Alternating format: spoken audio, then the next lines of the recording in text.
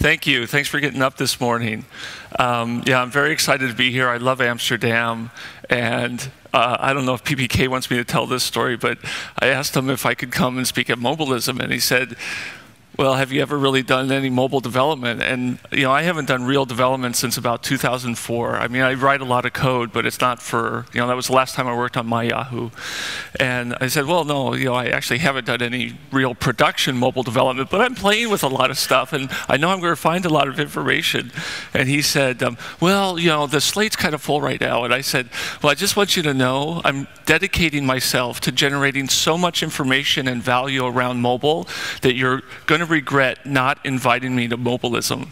And a couple months later, so I actually did that. I worked really hard over the holiday break and got some things done, and I don't know if that had an effect, but he very kindly contacted me a couple months later and invited me. So I'm very excited to be here. I usually like having some funny anecdote to kick things off, and I don't have one right now because it's too early in the morning, but luckily this picture saved me. About a month ago, I did a talk up in San Francisco, and it was the day before the talk. I was searching through Flickr looking for a good photo about mobile and how fast or slow it was. Either way, it would work. And I spent like 2 hours and I couldn't find anything. And I was coming home that morning and I crossed the gate and there's all these snails there. And I thought, oh, this is it. This is perfect. So I grab a snail and I go inside and I put it on the phone.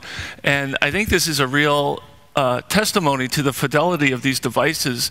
The snail was able to kick my iPhone into edit mode. If you notice, all of the icons are editable. And he actually climbed diagonally across and he hit the X on Twitter and he deleted my Twitter app. And it's even funnier, it was perfect, because this was the day that the Dick Bar got released, and everyone was really pissed off about the Dick Bar, so I got to get up at Web 2.0 Expo and say the snail doesn't like the Dick Bar either. So it's a good picture. It's not, Stephanie and Luke had great photos yesterday, so it's a little grainy, but it's a good story. I just wanted to mention these slides are on my website, stevesouders.com, so if you go there, you can download them right now. Okay, so let's get started. One of the things I'm known for are these 2 books with these lists of rules. And I started collecting these back in 2004. We've seen greater adoption of these rules. I've talked to a lot of people here, and I was in Italy before here, and people have come up and talked about how they've deployed these on their site. So these rules, these best practices, and not just these, other people have generated similar best practices, are getting pretty widely adopted. But back when I started this in 2004, I kind of felt like a lone voice in the woods. I was working at Yahoo at the time, and I would go and talk to teams about the importance of making their websites faster from various perspectives: code quality, certainly user experience, and a lot of times this dialogue would fall on deaf ears. People weren't necessarily interested in doing this, and often what it was developers, I think, are kind of have something built into their DNA to write optimized code. They're really proud of their stuff being frickin' fast, right? And a lot of times, though, the decision-making about where resources are going to be spent is not in the hands of the developer. So that was back in 2004. Fast forward to future of web apps, and we have Fred Wilson, the #1 VC out of New York City, giving a talk at a tech conference on his 10 golden principles of successful web apps. Guess what the #1 principle is? Speed. Fred says, first and foremost, we believe that speed is more than a feature. Speed is the most important feature. And he talks about how all their portfolio companies are monitored by Pingdom. And in their portfolio, there's direct empirical data that when the company's website performance drops off, their business drops off. So for him, it's the #1 principle for successful web apps. So how did we get to this point where 6 years later we have a VC getting up at a tech conference talking about website speed and how important that is? I think a big part of it is about 2 years ago I realized that the decision makers in a lot of these organizations were salespeople, marketing people, product people, executive management, and that we needed to talk in a language that they would understand. So I started curating, collecting a set of case studies about the value of importance beyond just code quality. So I got on Velocity at Velocity 2 years ago, I got Google Search and Bing to get up on stage together and co-present. It turned out that they had both told me on the side that they had run basically the exact same experiment where they injected a delay on the server side for search and measured the impact of that on user behavior. And so Bing took it up to 2 seconds, and they saw all their good metrics drop off, maybe most significantly, a 4% drop off in revenue per user. Google Search ran the same experiment. They took it up to 400 milliseconds, and they only saw a 0.6% drop-off in searches per user, which is basically revenue. So that's not a big percentage, but at Google scale, it's a lot of money. And Luke actually referenced this stat yesterday. The scarier thing about this stat was they had a control bucket test group, and this test group that they injected this latency to, and they removed the latency, and that test group did not recover to their pre-test levels of searches for 3 months. So this reaction, the user reaction to a slow website is something that's learned and ingrained. And so it's really important to work on that, for your website success, for your brand recognition. It's also important to keep this in mind because if you do something like slow the site down or speed the site up and measure it the next day, you might not see the change in user metrics right away, the change in behavior. It might take weeks or even months for that change to take effect, but it is something that our users learn and react to. Yahoo later ran a similar experiment. They injected a 400 millisecond delay and saw a 5 to 9 drop-off in full-page traffic. This came out from Mozilla. The landing page for IE, if you are in IE and you land on a page to download Firefox, they made that page 2.2 seconds faster and saw a 15% increase in downloads. This is 16 million more downloads a year for them, so very significant. This was one of the best case studies from Shopzilla 2 years ago where they did a significant speed up. They went from 7 seconds to 3 seconds, and they saw their revenue go up 7 to 12%. This is very significant. In Google AdWords, there's a quality score, and the speed of your site is one of the factors in that AdWords quality score. So by making their site faster, their AdWords quality score went up, and they went up in ad ranking, and they saw the number of unique sessions from search engine marketing, basically AdWords, more than double. And this was one of the first case studies where we saw people talking about not only improving user metrics and revenue metrics, but reducing operating costs. So for the same number of users, same amount of functionality, the number of servers needed to run the website dropped in half. And that makes sense, right? If you're deploying these best practices like adding caching headers, then there's much fewer requests that have to go to the server, so the server has less work to do. Or if you minify, obfuscate, compress your responses, they're smaller, so it's easier for the server to get those off the box and be freed up to do more work. So we see that it dropped hardware costs. This is Bill Scott at Netflix, the first time he was at Netflix 2 years ago. For some reason, they didn't have gzipping turned on for HTML, so they turned it on, and the outbound traffic from their data center got cut in half. So if anyone pays the network bill for your data center for a site like Netflix, this is definitely in the high 6 figures a year that they're saving from that. And this was Edmunds.com, Ishmael, talking about how they did just, excuse me, one simple change where they added expires headers and removed e-tags, and it cut their CDN traffic by 1/3. So again, if you can imagine reducing your CDN bill by 1/3, that's a significant amount of money. And then last year we saw Google announce that site speed, in addition to being part of Google AdWords quality score, was now going to be taken into consideration for search ranking. And search ranking, SEO, is definitely a big business. So this caught a lot of people's attention and again raised the awareness of working on website performance. So I saw all of this coming to a head, and about a year ago I started whispering to Tim O'Reilly that I saw a new industry emerging, and I called it WPO, Web Performance Optimization. And there's basically 4 benefits that you get with WPO that are upheld by these case studies. It drives traffic to your site, like we saw for Shopzilla. It changes the user behavior. It improves the user metric. It's really interesting. In these case studies, a lot of times people track session length and page views per session. You would think if pages are being served faster, users would get off the site faster, and it's just the opposite. They are more engaged, they're having a better experience, and session length actually usually increases as you make the website faster. So it improves the user experience, increases revenue, reduces operating costs. So it's a good movement, and I think we've got a lot of growth that we're looking for in here. Already there are about 20 startups in this WPO space: Aptimize, Torbit, Zoomf, Strange Loop Networks coming out. Okay, so more revenue, lower cost, better user experience, more traffic. Does anyone want those things for your website? Yeah, it's all goodness, right? So we all agree faster websites is good. Okay, so we're done with that sales part. Part 2. A few months ago, I announced this change in focus to work on mobile. And there are several things that got me excited about changing my focus to mobile. But the thing that really kicked it off were these slides from Mary Meeker at Web 2.0 Summit. The last 2 years, she's done great slide decks there that touched on mobile.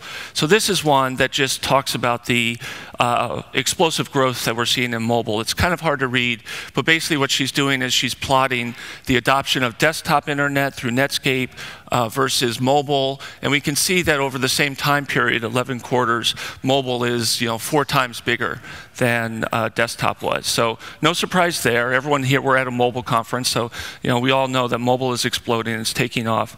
And then she showed this slide. So Rakuten is a company in Japan, a website in Japan, kind of like Amazon. They sell everything. They even sell groceries. And you can see the yellow part. So the columns are their e-commerce revenue, and you can see the yellow part is their mobile e-commerce. And you can see how that's grown and grown and grown over the years. So she did this talk in 2010, so the stats just were up until 2009. So we see in 2009 that went up to 18%. For this same time period, that mobile e-commerce revenue for Amazon was 2%. So we know that the US lags behind Asia and other countries in the adoption of mobile. And so I believe what this story tells, what this slide tells, is there's an order of magnitude growth for companies, at least in the US, to increase their mobile e-commerce. And that was supported by this article that just came out last month, where they talked about a study ComScore and Gomez had done, where they're talking about 1.1 billion over phones. Well, that's a lot of money, but it's really only 2%, 2.6% of total e-commerce. So there's a lot of room for growth there. And I believe that the companies that are going to get that order of magnitude growth in mobile e-commerce are companies, websites that have fast performance. And luckily, Mary's next slide actually confirmed that. So she puts up a lot of data, but then she puts up these things which are her hypotheses. And she says that people in mobile are going to expect near zero latency access to nearly all information. I love that. So Mary Meeker is touting fast performance. So there's a lot of opportunity here to work on mobile performance and to see a lot of adoption.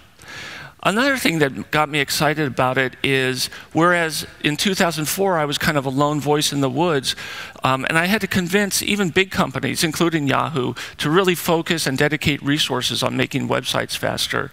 We're already seeing that in the mobile space, speed is something that's being touted as a competitive differentiator. So here we see iPhone, second word in the ad, fastest, Nexus S. Fast just got faster. Just to be clear, it was fast before. It wasn't slow, but it's getting faster now. So it's fast and it's getting faster. We have AT&T, which again, it was already fast, but now it's getting 4 times faster than the speed that it has before. And Verizon, blazingly fast speeds. So we're already seeing these companies, these big players in the mobile space, talking about the importance of speed and trying to sell that to their customers. So we already know that they have an invested interest in making things faster. And again, that's music to my ears. And then we have the third thing that I think bodes well for evangelizing performance and the adoption of speed in the mobile space. And that's, we have all different kinds of users using mobile. They're talking, certainly, they're texting, they're streaming. They're doing this from all different kinds of geographic locations, network conditions at all different ages. But they all have one thing in common. It's slow. So who here is really satisfied with the speed of their mobile experience? Yeah, me too. So this is really important. You know, we had this, it doesn't happen anymore, but I think we can all remember 5 years ago, maybe a little bit more, where you know, the manager of the group or the you know, VP of the company would get these complaints about the website being slow, and they would sit down at their desk on their fast computer with an amazingly fast LAN connection, and they would load the website, and they would say, "It didn't take that long. I don't understand. Why are people complaining?" And there was this lack of awareness of what the end user was really experiencing. It wasn't until that executive went home and ran it on their dial-up connection or DSL connection at home on the home desktop that was maybe three years old that they really got an appreciation for what the typical user was experiencing. We don't have that problem on mobile. All the executives, all the tech leads, all the people in sales and marketing and product management have this phone, and it's slow. Well, not this phone. This is the Google phone. They have this phone. And it's slow.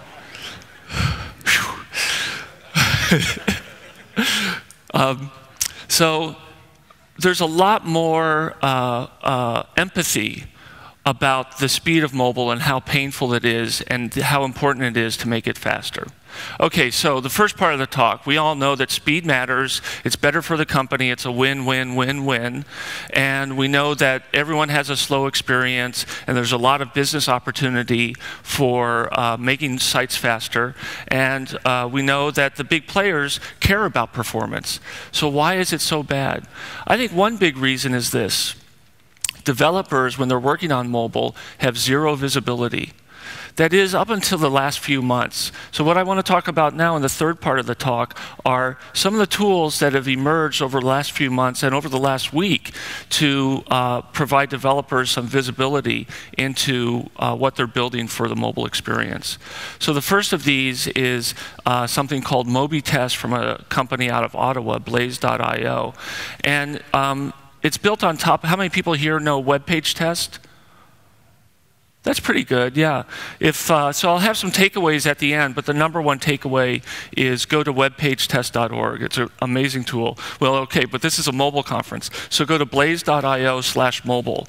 And what you can do, even if you don't have a phone available to you, you can go here and you can pick a phone and you can type in a URL like twitter.com or wikipedia.org, and it will run it. And it will run it on, they have iPhones and Androids connected to this service. You can pick, they have different versions of them. You can pick the one you want. You can load the website.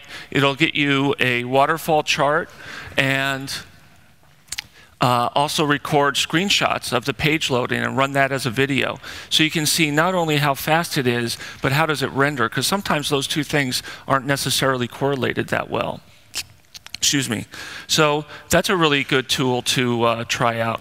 Now, it's a great tool, but one of the limitations is it's running in Ottawa, so you know that your users might not be centered in Ottawa, Canada. It's running on Wi-Fi, so I have no visibility into 3G. And it's running on, you have to give it a URL. So if you have an internal website or an internal beta that hasn't been released yet, you can't run it on there. Or if you have to do authentication, like if you want to look at Twitter logged in, you can't do that. So it's a good tool for public URLs, but if you want to do more digging, you really have to use something else. So here's another tool that I use a lot from a couple guys, Brian and Lebo at Google, called PCAPperf, a really terrible name.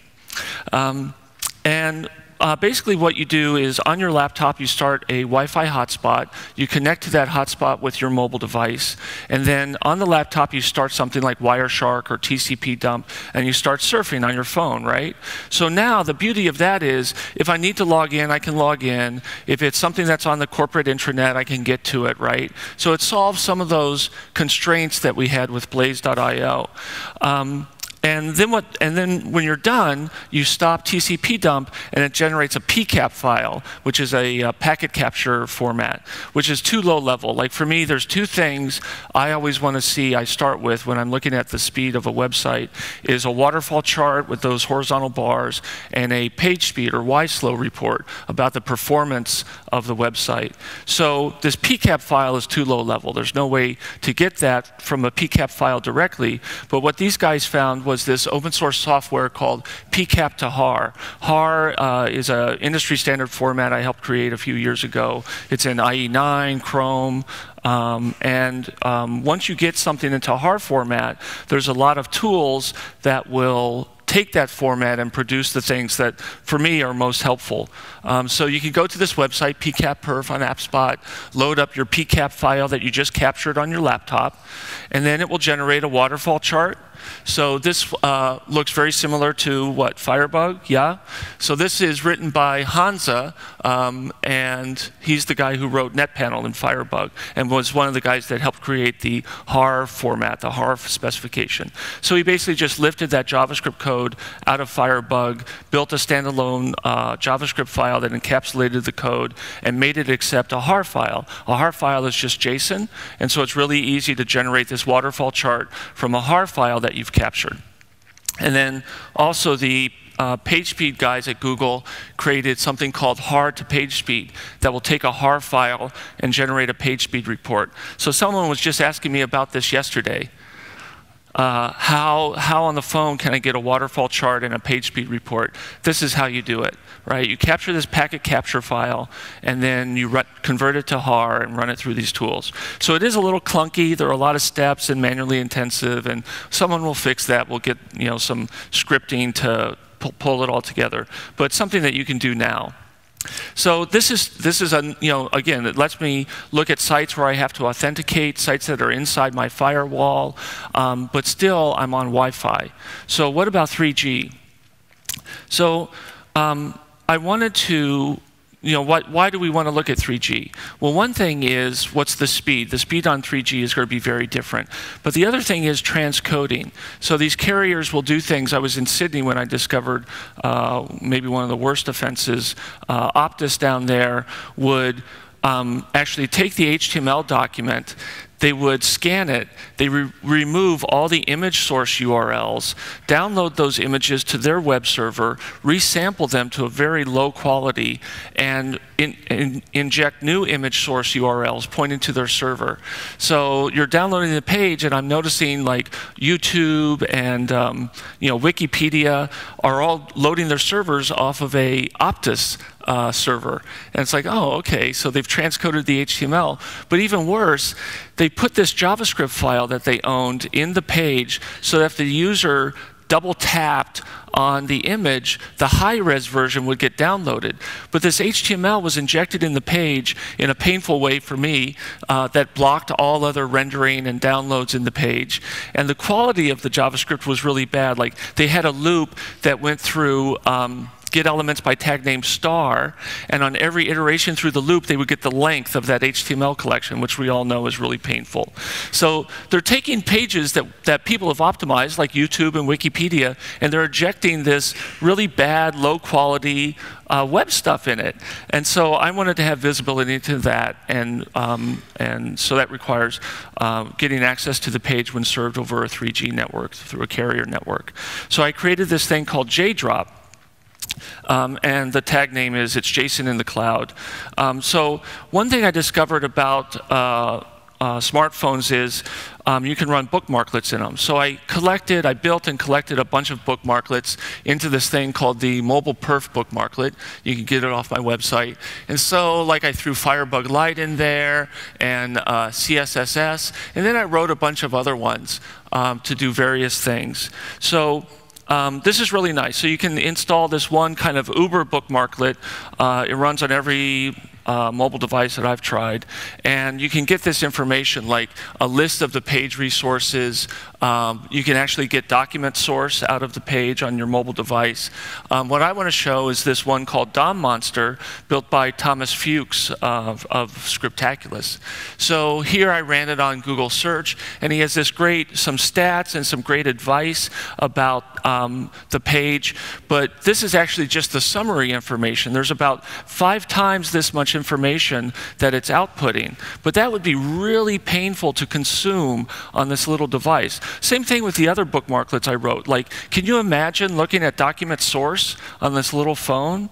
So the idea is, the mantra is to gather locally, analyze globally. I want to gather the data on the actual device, but then I want to analyze it on my laptop or desktop where I have more screen real estate. So that's where JDrop comes in. So it's a very simple API. The ones that I wrote, the ones that Thomas wrote, a couple other people wrote, they just add this link to save to JDrop. They wrap the data in a JSON structure, and what you do on your phone is you log into JDrop, then you run the bookmarklets, you save the data, and then you sit down at your desk and you log into JDrop, and all the data that you just collected on the phone is now there on the desktop, and you can view it there. So here's the DOM Monster results, and you can see he's got a lot of good, valuable information that I wouldn't want to have to sift through on this tiny 480 by 320 screen. So JDrop lets us gather this data and analyze it more easily when we sit at our desk. So I wanted to do some case studies around that. So I looked at the Alexa top 10. So first I looked at Google search, and what I did was I ran these bookmarklets on a desktop version of the website, iPad version, and iPhone version. And I gathered various statistics, the number of HTTP requests, the size of the HTML document, and how many DOM elements are in the page. So let's look at Google search. So we see something that's maybe kind of expected. The number of HTTP requests is higher on desktop, drops a little for iPad, much lower on iPhone. So that makes sense. When we're on a carrier network, we want to do less HTTP traffic. But the thing that was interesting to me was when we look at the size of the HTML document, there was not a commensurate drop in the size of the HTML document. So I was kind of curious about that. If the HTTP request went down, it's probably a simpler page. How come the HTML didn't get smaller as well? So I looked at this. My first guess was inline images, data URIs. And sure enough, if you look at the desktop and iPad version, there's only 10 data images, inline images in the page. If you look at the iPhone version, there's 68 inline images in the page. So here's something where Google Search, one of the most successful websites in the world, is deploying this best practice for mobile that people really haven't talked about too much, inlining images, and they're doing it to a very high degree. So that was one takeaway that I got. And the way that how could I have discovered that on this phone with the tools that existed before? It would have been very difficult to do that. But here I could run doc source, the bookmarklet, actually get the document source from the iPhone, and then load it up on JDrop and just search for data::image. And I can find, if you do this, you can find 68 occurrences of the string. By the way, by default, all the data that you load up to JDrop is private, but you can make it public. So all the ones that I'm showing here, you can actually go there right now, click on public, and you'll see all of this data, and you'll be able to examine it yourself. So then I looked at Bing, and I found another really interesting takeaway that I haven't heard a lot of people talk about either. I noticed for them that the HTML document size actually doubled on the iPhone. It was twice as big as it was on desktop, and 3 or 4 times bigger than it was on the iPad. So this was really surprising to me. And again, I figured, oh, well, they're probably doing inline images. But when I looked at the document source, I couldn't find any inline images. So I had to reverse engineer the code a little bit. And what I found was they were using local storage. So again, I had no tools. to look at local storage on the mobile device. So I wrote a new bookmarklet called Storager, and what it does is it lists all of the local storage keys for the website that you're currently looking at, wraps it in JSON so you can save it to JDrop and go up there and examine it. And if we look at this, we see that what they're doing is they're storing strings of CSS and JavaScript. They're breaking their CSS and JavaScript that you get on the desktop. They're breaking that down into smaller strings and saving those into local storage. So what happens is the first time you go to Bing, you have no cookies, and it says, okay, well, I'm going to have to download all of the CSS and JavaScript. It's about a 200-page HTML document. But once that page lands on your phone, it actually takes all these strings, about 20 or 30 strings of JavaScript and CSS, and writes them into local storage and sets a cookie that says this user now has local storage full. So the next time you do a search, the Bing server sees that cookie and says, oh, well, they already have all the CSS and JavaScript in local storage. I don't have to send that down. So now this HTML document that was 200K is now only about 30K. So they're using local storage for that, and I thought that was very cool. I hadn't heard people talk about that, and I was kind of disappointed that Google search wasn't doing it. So I went back to check, and I was pleasantly surprised to find that actually Google was doing it. And in fact, they were doing it even more. They had I just discovered this yesterday, working with someone from Google, we figured this out. Inside of here, they also have the inline images in this local storage. So they're saving their JavaScript, CSS, and inline images all in local storage, setting this cookie thing. Slightly different format, but same idea. So those are the tools that I typically talk about. There were some others that have come out recently that I just wanted to highlight. One is Winery, although that's the suggested pronunciation. Those of us with high school mindsets call it Wiener. It's always good for a laugh. And so this is a remote debugger. So I think these tools that I talked about are really valuable, but being able to do remote debugging, especially as part, so these other tools maybe are a little better or easier to use for discovering and gathering data. But if you're really doing development and you need to tweak JavaScript or CSS, these remote debuggers are really valuable, and it's the way we're going in the future. So Winery has actually been out for, I forget how long, but I think quite a while. And it works. It's very cool, and it's getting more focus, especially from the Nitobe guys. Dave Johnson was at my office a couple months ago, and we were working on this. He's going to come to a demo of it at Velocity next month. And then this week we saw two announcements. Dragonfly 1.0 came out, and we were playing with this last night, and I kind of ran it through a couple stress tests, and it did well. So Opera Dragonfly you can use for Opera Mobile. And then we saw the announcement, I think 2 days ago, about WebKit remote debugging. So you can look at that as well. Okay, so I'm kind of wrapping up. I wanted to get to this last project that I've been working on, the HTTP archive. So I actually built this about 6 months ago and then kind of went silent with it and gathered data for a few months and then announced it, I think, at the end of March. And so what is it? Let me just highlight some text here from the mission statement. So how many people here know the Internet Archive and the Wayback Machine, Brewster Kahle? Yeah, so that's very powerful. I think it's something that, back in 1996 when he started it, people might have thought, oh, this seems kind of weird. What's the value of this? But I think certainly today we would agree that the web is one of the most important technological discoveries of our time, and Brewster's insight that creating a record, an archive of that, was going to be important for society to be able to look back on how the internet grew and how the content that was in there grew. And so he created the Internet Archive, which collects and archives the digitized content that's out there on the web. But one thing, the things that I want to look at is how does the amount of JavaScript grow over time, or the adoption of PNG image formats. And the Internet Archive doesn't capture that information. So I've been wanting to do that for about 4 years, and I finally realized with the open source tools that were out there, it would be pretty easy to build. So actually I built it in 1 weekend. And what it does is it records the information about how this digitized content is constructed and served. So it's a permanent repository. You can use the data to see trends in adoption of technologies and use of different technologies.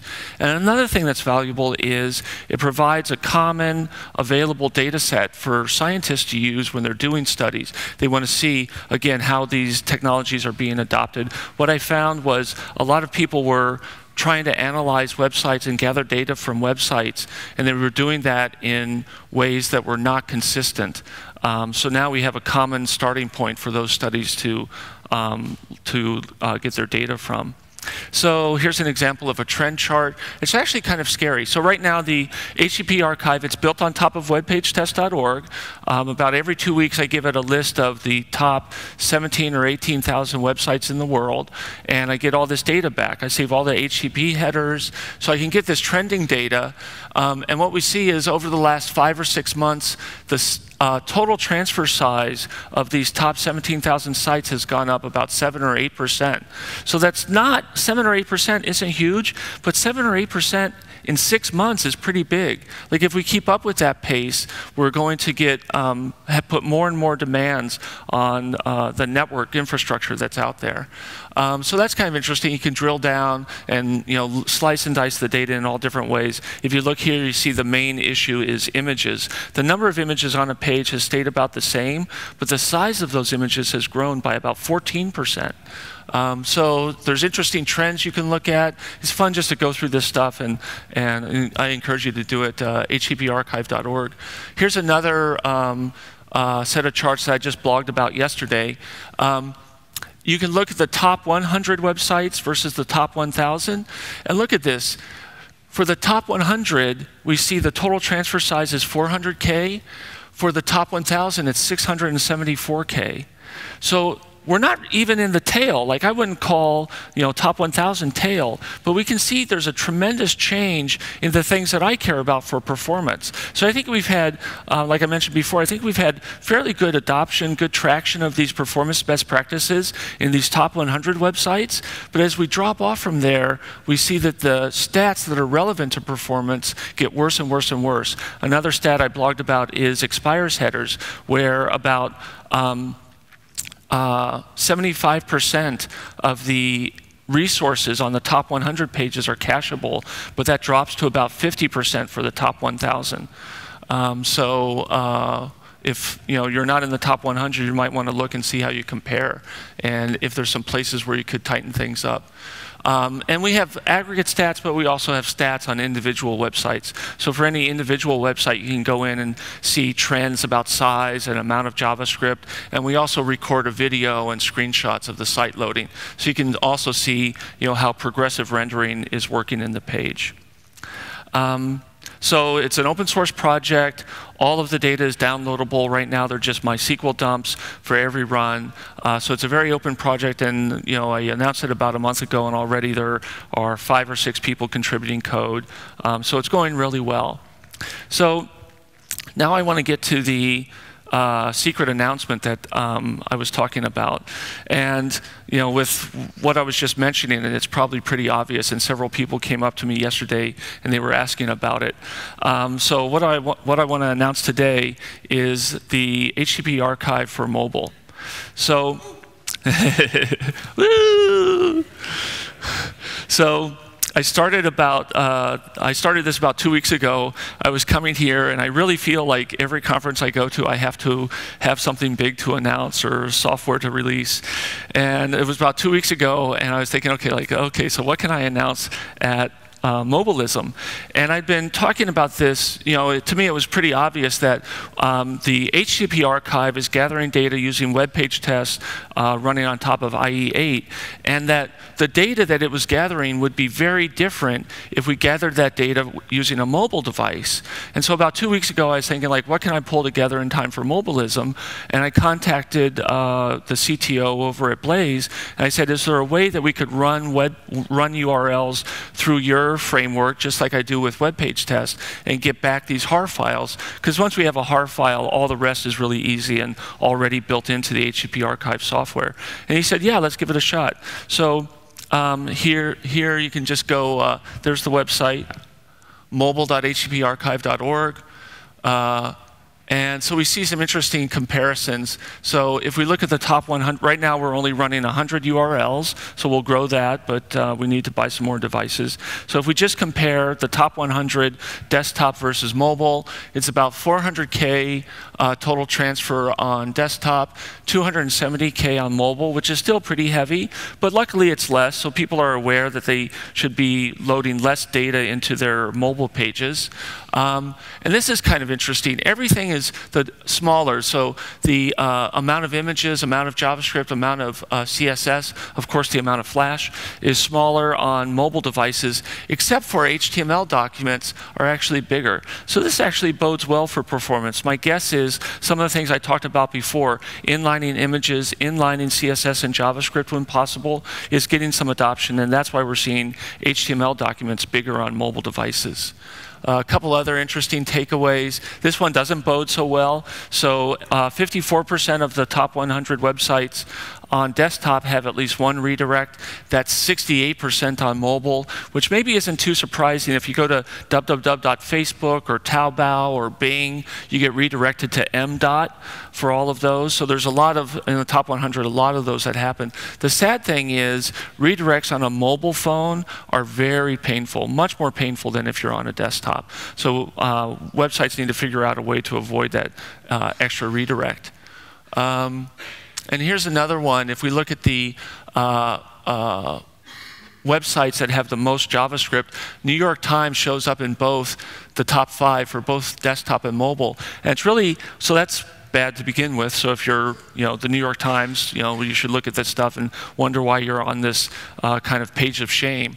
But what's really interesting is they have 230K of JavaScript on desktop, 320K on mobile. So they actually have 100 more K of JavaScript for their mobile page, which certainly doesn't bode well for speed. So that's the HTTP Archive mobile. Play with it, make some comments, send me some email, and over the next couple of months, we're definitely going to add more devices, add more URLs, and gather more data. And then also, as we see these trends, right now there's only a week's worth of data. I got the idea 2 weeks ago, so there's only a week's worth of data. As we get several months worth of data and we start seeing trends and how web development is moving on mobile, I am sure that will reveal some other interesting insights. Okay, so that's about it. What are the takeaways? Speed matters. I hope we all agree with that. Faster mobile, I think there's a lot of opportunity here. There's a lot of business opportunity.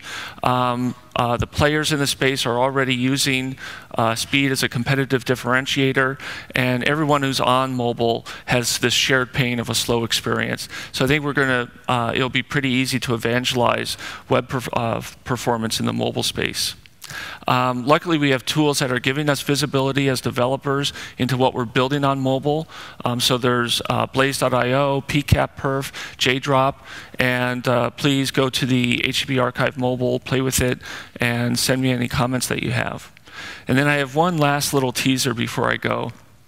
So Velocity is in a month, and it's just, it's phenomenal. I got a bunch of emails last night about registrations are through the roof. One of the highest registration weeks O'Reilly's ever had, and we've got, we closed 4 more sponsors yesterday. So this focus on performance is really taking off. I'm very excited to be a part of that. And we launched Velocity China last December. We'll be doing that again this December. And for about 2 years, people have been asking me about doing Velocity EU. And so we don't have anything official to announce yet, but next week, Gina Blaber, the head of conferences at O'Reilly, is flying to Europe to check out venues for Velocity EU probably later this year. So if you pay attention to my blog or follow me on Twitter, hopefully in a month or so I'll have something to say about that. Okay, that's it. Thank you very much.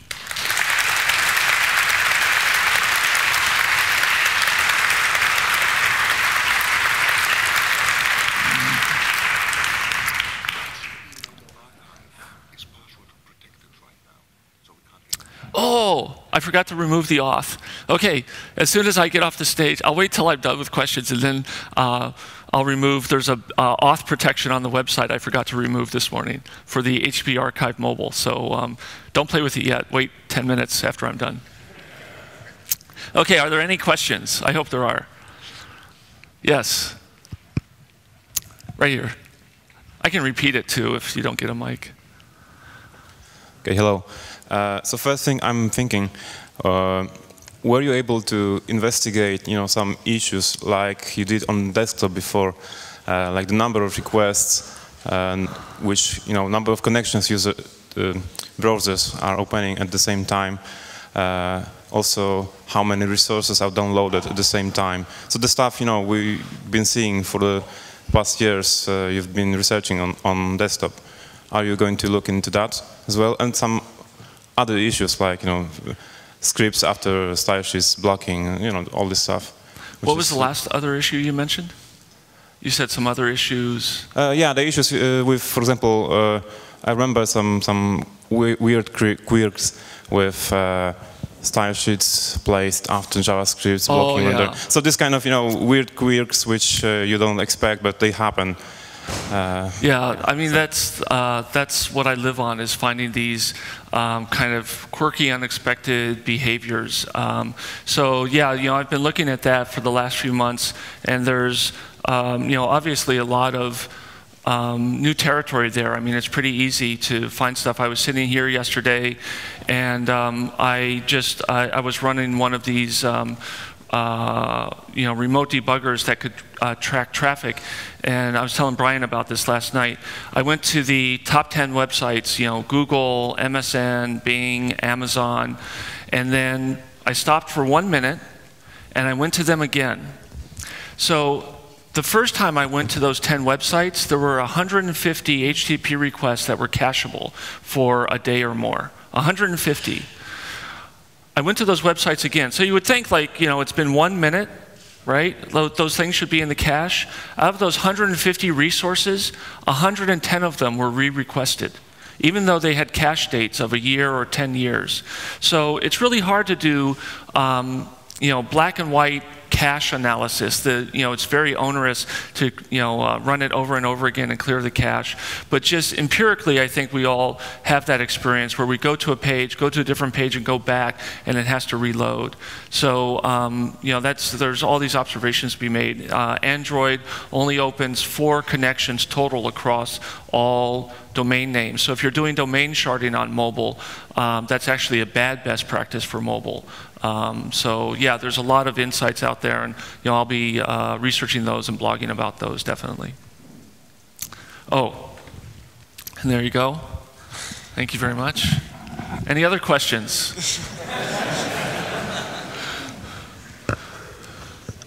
Are you aware of any tools that can be used to do this practice of local storing CSS and JavaScript? You mean like tools for doing it in your website? Yeah. If we wanted to do that on our site, could we go on the net and find some tools? No, I don't know of any tools for storing those things in local storage, but it's probably about 20 lines of code. I guess the hard part would be the hardest part might be feature detection to make sure that you have local storage available to you. But on smartphones, at least, I think it's on every smartphone that's out there. And but it's pretty easy. You could look at my bookmarklet. The bookmarklet is just a JavaScript file. I don't even, I hate to say it, I don't even minify it. So you could just look at my bookmarklet storager and see what it does to query. And it doesn't just display what's in local storage, it actually lets you edit and clear what's in local storage. So you'll see all of the CRUD actions that you can do to local storage there. Yeah. It would be pretty easy to do, and I think that's actually something I forgot to mention in the talk, is about a year ago when I started talking about wanting to work on mobile, people said, well, why? There's these lists, 28 rules that you have, don't they all just apply to mobile? And I said, well, I don't know. My guess is about half of them apply, about a quarter of them don't really make much difference, so you shouldn't waste your time, and about a quarter of them, like domain sharding, are actually bad for mobile performance. And then there's a whole set of best practices that are important for mobile that we don't even talk about. So in this talk right here, when I first started really deep diving into mobile, I found these two best practices, inline images and local storage. And it's really interesting that those first two best practices that I see being used out there are not covered by YSlow or PageSpeed. The two preeminent performance analysis tools out there don't have these two best practices for mobile. So I really think there's a lot of room to make discoveries of new best practices for mobile. Yes. What is the big advantage of using local storage for CSS and JavaScript as opposed to using traditional HTTP cache headers? Well, like I just mentioned, on mobile, even after 1 minute, those resources weren't in the cache anymore. And so the cache on mobile devices, I don't have the code, and as I mentioned, it's really hard to do a very scientific, rigorous study of the exact behavior from a black box perspective. But just anecdotally there, I loaded a page, I went to 9 other pages, and when I went back to that page, its resources weren't in the cache anymore 1 minute later. So if you put it in local storage, it will be there much longer. I don't know, and that would be another interesting thing to look at, is my guess is the length of time. I think on Firefox, there's a 5 megabyte limit, and a 5 per website, and a 500 megabyte total limit. I don't know what they are for these phones. I haven't seen anyone talk about that. And again, it would be pretty painful to do a rigorous test to try to figure that out from a black box perspective. But certainly, there's more room for data, and the data is going to last longer than if you just rely on HTTP caching headers for mobile phones.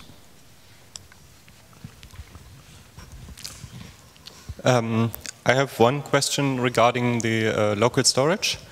What are the reasons to use JavaScript to store CSS and JavaScript in local storage and not use an HTTP manifest, HTML manifest file? Okay, so one question was about just storing using HTTP headers and typical resources, response bodies. So this question is, why not use app cache? Well, I don't know about other people. I think the app cache API is really painful to develop with, right? As a developer, you've got to rev the manifest file, and I always forget, I always forget to do one thing, and so it takes me, if I want to actually change a resource and get some new JavaScript or CSS down, I've got to try 3 things. And the other thing is the way it works. You have to load the site and then load it again to actually get your changes downloaded, even if it sees the change in the manifest file.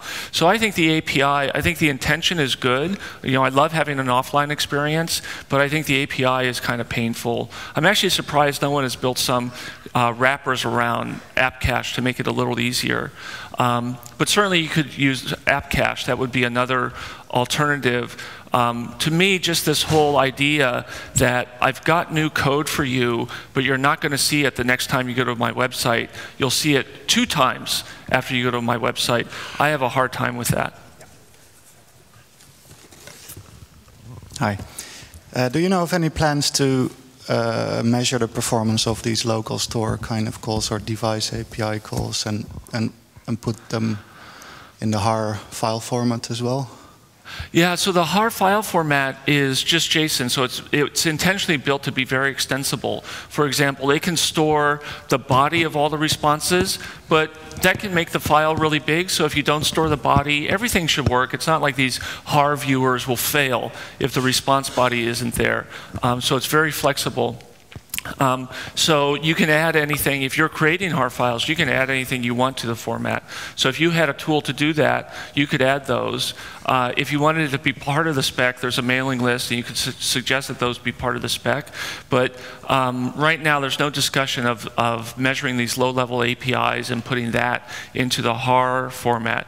I think you mentioned local storage specifically. I know on Chrome and Firefox there's been some, so then we look at how local storage is being used on mobile devices. How come we're not doing that on desktop? We saw with Google, it's only doing the local storage stuff, Google and Bing on mobile. So I think Firefox and Chrome both have had some analyses done where local storage is really slow for some reason. So it would be good for someone, maybe me or someone else, to do some experiments to measure the behavior of local storage in these other APIs. But putting those into HAR, there's no specific discussion of doing that right now. Yeah. You were talking about nobody did a wrapper for app cache. My company has actually open sourced a build system which traverses the graph of every asset linked to a website or a web application. That's what we're using it for. You can then apply transformations to this graph, which might be manifest files. We're doing that right now. We're doing automatic spriting of images, modifying the CSS, stuff like that. It's open source, it's on GitHub. Asset graph, it's called. It's not version 1 and it's not documented yet, but we're running it and it works. Cool. Maybe if you want to tweet and put my name in there, then people could find a URL. Okay. Maybe one more, last one? Yeah, okay. last one. Yeah. So I was thinking, do you have any insights into some size constraints when it comes to caching? So there is this rule, combine assets on desktop, but I'm thinking if there are some constraints on mobile which might prevent the caching if you, for example, combine too many files into one. So mobile browsers might have some constraints. Do you have some knowledge about this, maybe? Yeah, I do. So I was at Yahoo when we did that first study that found with iPhone 1 that anything over 15K or 25K wasn't cached. And then, about a year ago, someone at Yahoo, I forget who it is now, did a similar study, and they concluded again that anything above 25K was not cached on the iPhone. And it turned out that I knew that wasn't true, and so I connected with the person, and it turned out they had a flawed experiment. So I actually pointed out the deficiencies, and we both reran experiments independently and co-blogged about it. So in fact, you can get a 2 megabyte JavaScript file cached on the iPhone. So as far as, if you care about iPhone 1 users, you might want to keep things under 15K. But for all the smartphones that are out there now, I don't think there's any specific file size limit that you have to worry about.